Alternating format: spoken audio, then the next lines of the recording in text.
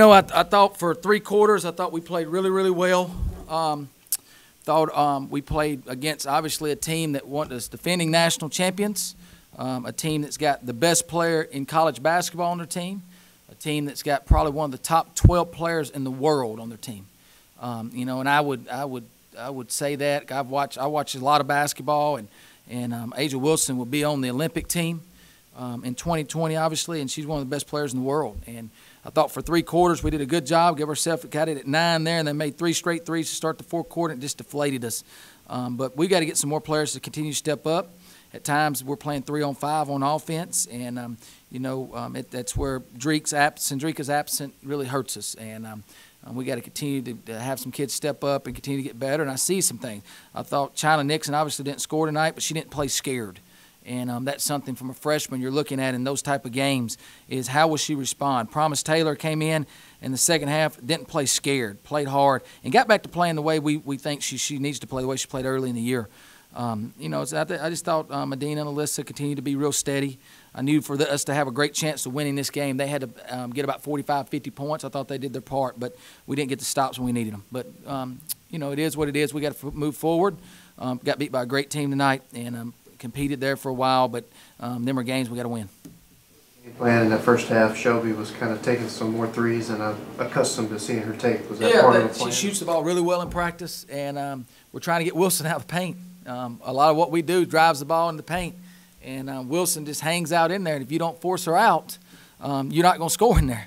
And I thought that Shelby could have been – it was really good for us in terms of stretching it, and, she shoots the ball. I wished – if you'd have told me she was going to get those 11 looks, I thought she'd probably win 8 for 11, but she goes 3 for 11. And what killed us in the first half, we gave up 12 offensive rebounds that resulted in 11 points. And you're down 5 at the half, 6 at the half, whatever it was. But it was offensive rebounds. 3rd quarter, we didn't give up offensive rebounds. And that's where I got to go back on film to try to figure out what happened. Is because Wilson played the whole 3rd quarter. Part of the 2nd quarter she wasn't in there, was giving up offensive rebounds. So why do we box her out and go hard and box her out, but why don't we box the backups out, those type of things. And but they're a really, really good team. They're really well coached. They do a good job of getting the ball to where they want it, and it's why they picked to be in the Final Four again. You mentioned the athleticism there with a couple of girls. Do you feel like y'all have the athleticism you need once the younger girls get past that mental hurdle of not playing scared? I think that I tell people this, coming into the season, our experience was in our guard spots. We had really 3 returning starters on the perimeter.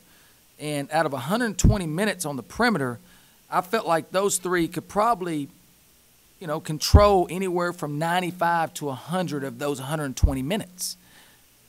Now we're trying to figure out how we're going to get 30 more minutes. Drake gets injured. Now you're talking 50 and 60 minutes you're trying to figure out. That's hard. That's really, really hard. And, we're trying to figure that out, and you got young players. Now we went from being very experienced there on the perimeter to now extremely young at times in one position, which in this level, when you're playing against South Carolina, you got to be experienced. Now you move to our post. They're all freshmen and sophomores.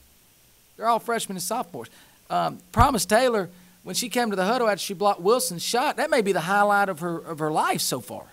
And I'm proud of her. She was smiling. She's like, I blocked her shot. Yeah, she's watched Asia Wilson play forever. I'm like, Promise, it don't be an all, just play. And, but I think them young kids, they're going to get better.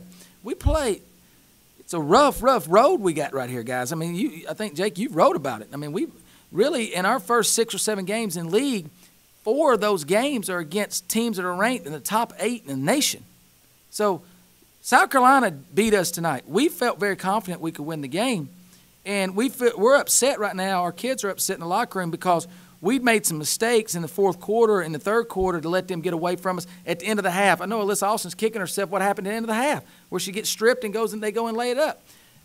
We know there's some things that we can clean up there to be better, but at the end of the day, we're not the only team they beat. I mean, these jokers are really, really good. And so we can't let this discourage us and let it carry over into a Florida game on Sunday, as we did last year at times, where we beat Tennessee, then we got beat by State at State, got beat by South Carolina at South Carolina, and then you come home and have a letdown against Alabama because you put so much into those games. We got to mature ourselves into saying that we're going to put so much into the Florida game, as much into the Florida game as we do into a South Carolina game. Because everybody gets up to play South Carolina.